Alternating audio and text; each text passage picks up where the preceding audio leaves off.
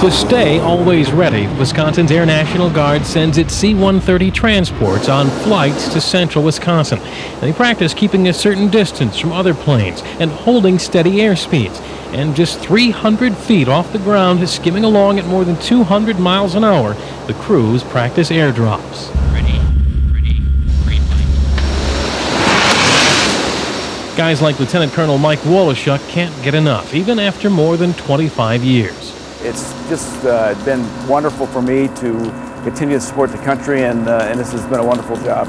Well, this may just be a training mission, but these crew members take this very seriously.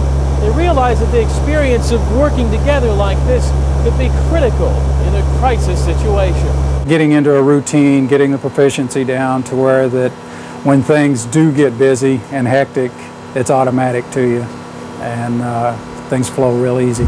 Green light. Should land pretty gently. This pallet simulates a load of ammunition, but it could just as easily be food, medical supplies, or other humanitarian aid. The thought of what you're delivering, somebody needs this stuff, and then it's the only way it's going to get there.